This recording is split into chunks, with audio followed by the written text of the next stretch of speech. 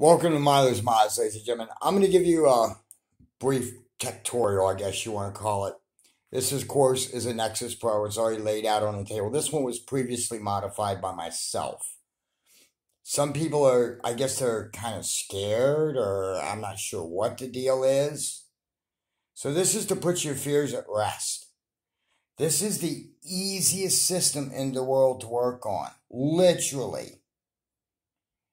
This is a lock up here. This lock prevents you from double feeding. You want to leave that lock in unless you're an experienced player. Because if you remove that lock, you'll double feed darts into the chamber. Of course, this is brass.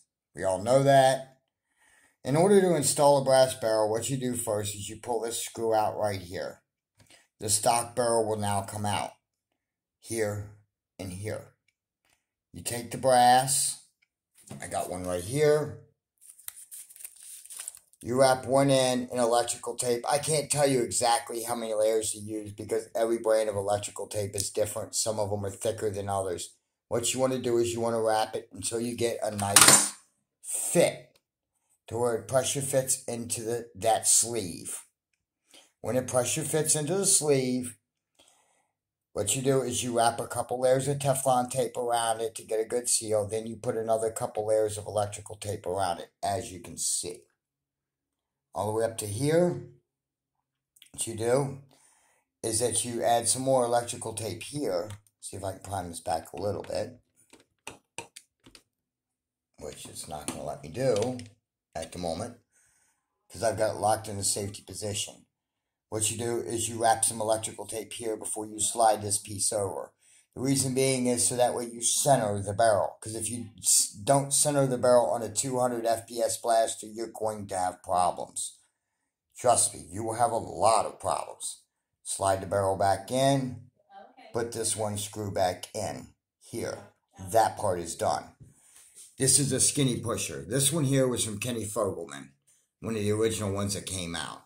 However, Drac also sells skinny pushers on his website. They're $4 a piece.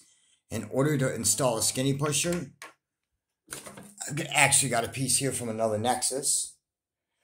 You take the O-rings, you replace the O-rings. There's a pin right there. You're going to have to take a punch and beat that pin out.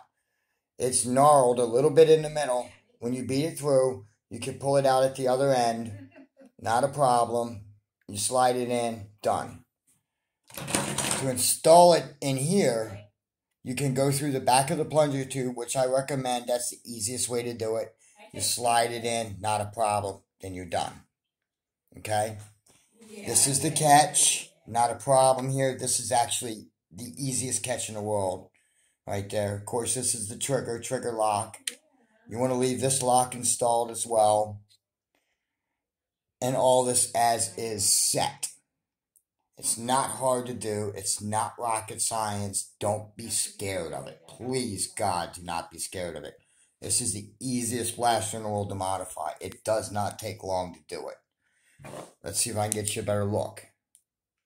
Excuse me, this is my flashlight, obviously. But you see how it is, how it fits perfectly in there.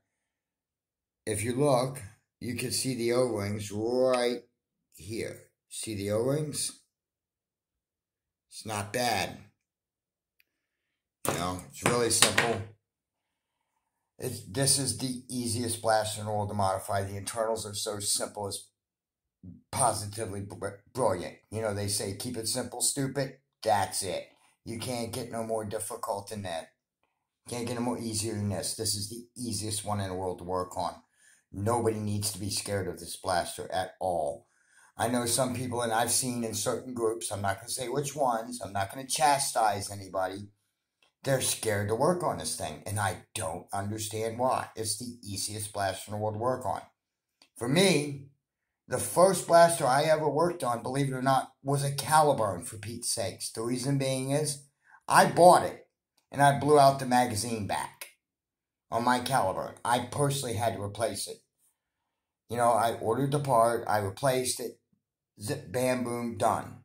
Then again, I've also modified the rest of my Caliburn as well by then. Back here,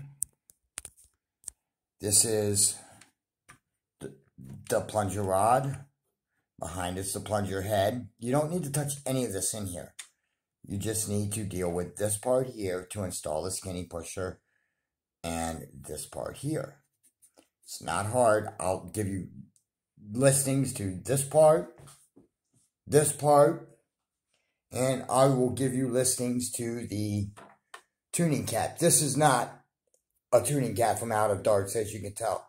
This one was actually done before Out of Darts made their tuning caps. This is how old this modification was done, how long ago it was done before Out of Darts made the tuning caps. It's not hard to do. When you get up here, you know, the problem that you're going to have is that you're going to have about 4 inches of brass sticking out. You know, obviously, as you could tell. Which is not a big deal. The way that you cover that, because you're going to want to, this is worker barrel material. Inner smooth barrel material. It's black. You know, you just cut it to length with a saw. You install it in there like that. You're done. It's not hard. You know, don't be scared of something like this. You're not going to screw it up. You're not going to break it. Just take your time. Please, God, take your time. All these parts in here, here, leave them intact. Okay? They're not they're not something you want to take apart. They're not something you have to remove at all. Okay, this screw here, leave them in there. This is the mag release. You can leave that intact. Trigger and trigger spring, you can leave that intact even. The spring back here, leave it intact. There's 2 little clips, here and here. As soon as you take all the screws out, you're going to have to work these 2 clips free. They're very easy to do. Every time I do it, I just use the flathead screwdriver. Done. Okay? The first thing you do is, before you open up this blaster, you unscrew the cap back here, pop it out, the spring will come out. You know, this is actually a spring to a Jet Blaster Model S. It gives it a little bit better performance and a smoother prime. You know, and it gives you a touch more FPS than what it should be. It's not hard. You know, there's no need to be scared of it, not in any way, shape, or form, you know? I mean, again, look at this. This is the simplest design in the world. This is a lock that allows you that prevents you from double feeding. Same thing back here. You know, it's not hard. It is very easy to touch. Very easy to work on. You know, the hardest modification that you'll have to deal with is installing this. This is the skinny pusher. It allows you to gravity drop your magazine. So that way you don't have to prime the blaster back to eject the mag. It's basically just an extra safety feature. It's also a very cool effect to have. Again, these are $4 from Drac. You know, as you can see, it even has the little vampire logo on it. You know, so you know it came from Drac. Drac, actually, when he prints something, he does something with quality. He doesn't skimp or anything like that. He doesn't use cheap material. He uses very good material. And again, for $4, you can't beat it. You know, it's not hard. This is really the easiest blaster in the world to work on. I mean, every springer is set up pretty much the same way. Plunger tube, plunger rod, plunger head, catch, trigger, priming bar. It's so easy. This thing is simple. You guys should have no problems dealing with this. I mean, if you really have problems dealing with this, then I seriously don't know what to tell you. I mean, like I said, you take the screw out to start the barrel modification. Once you do, the stock barrel will fall out. This is actually a stock barrel from one of them, as you could tell. You know, I mean, I brass this one because I like maximum FPS, maximum penetration. You gotta have good penetration when you use these blasters, in my opinion. It's the only way to fly. You know, but it's not hard to do. It's not rocket science. I mean, You see what it looks like. I mean, seriously, there's nothing wrong with it. You know, and this blaster shoots very consistently. It shoots well over 200 FPS. This one actually was chronoed at 220 when I had the barrel fully waxed and everything like that. Before I shoot this blaster again this summer, I'm going to re-wax the barrel a couple times anyway. It's good to do that. If you need to know how to wax a barrel, you could go talk to Chris Cotea. He's the expert at it. He taught me how to do it. Like I said, this is very, very, very easy to do. The simplest blaster in the world. Don't be scared about it. Please, God, don't be scared.